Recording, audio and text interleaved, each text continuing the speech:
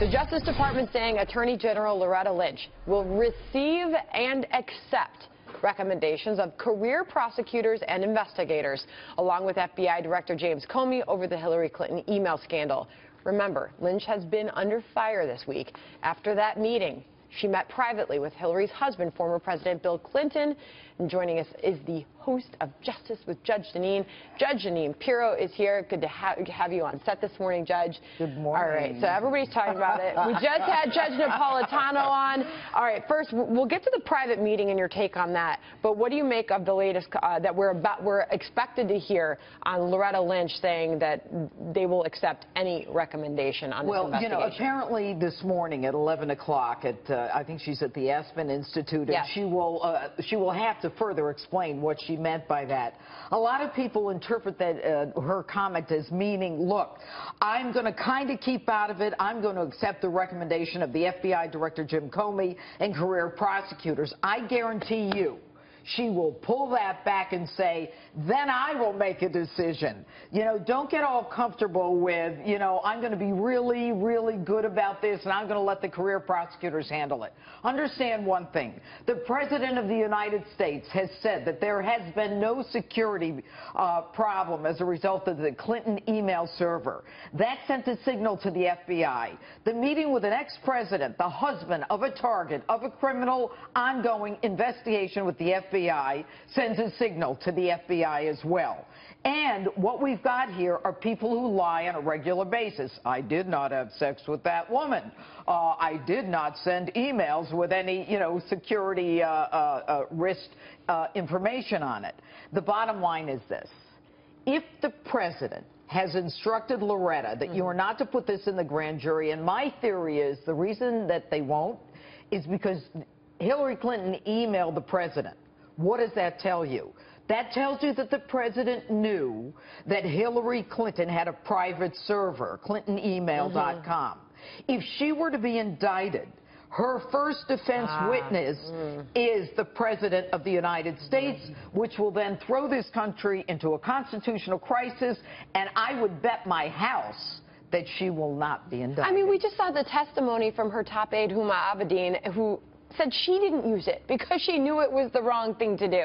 Yeah. That being said, this controversy over the meeting between Lynch and former President Bill Clinton on that tarmac, the planes, this was not a coincidence. I mean, we from the reports that we've heard, the reporter that was tipped off that this was happening, Bill Clinton's plane sat there for 30 minutes before the meeting took place. Exactly, and that's what I said to everyone. Everyone, you know, you may want to take them at their word. I can't take these people at their word. That they talked about grandchildren and golf. Speak.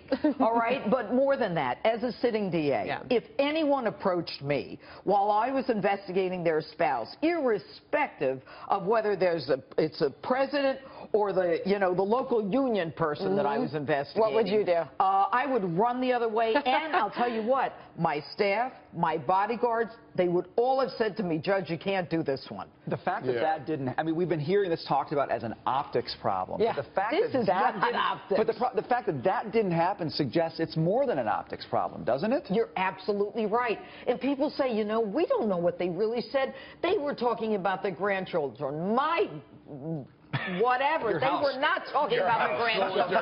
Yeah, with the house. Go back to the house analogy. But the thing is, the law is clear. You must avoid the appearance of impropriety. It's not just, we don't know what they really said, give them the benefit of the doubt. It's the requirement on all of us is that you avoid the appearance. And when Bill Clinton goes on that jet and has to actually stop everything on the tarmac, he had to have her permission to do it, his bodyguards. This is just another example of how they're laughing at us. Well, see, and this brings me back to the point that these aren't accidents. There aren't circumstances. None of us know what they said on the plane, but that's not the issue. I'm with Brian on this. The fact that they took that time, that he waited, private area of the airport, that it had to be a tip to the reporter that was then verified by another independent tip. He had a meeting with his bosses, went there and got this story. This is also a case of a reporter doing their job. Yep.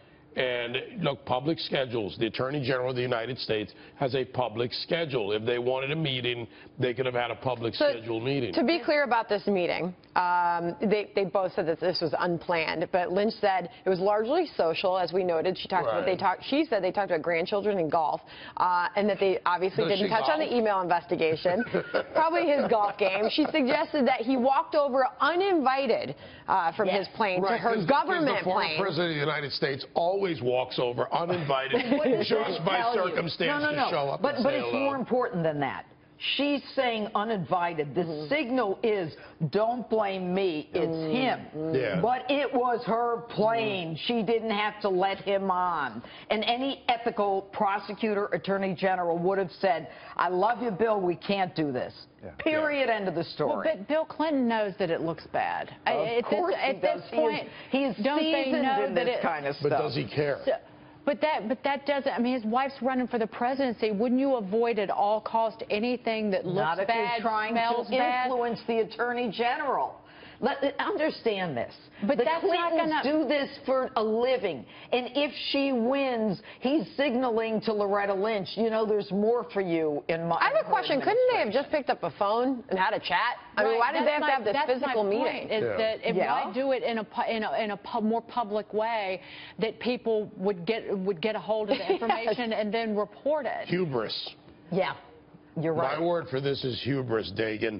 This happens all the time. It's not. There's nothing funny about it. It's hubris. It's we will do this. The story will go away in a couple of weeks. A new news cycle will start.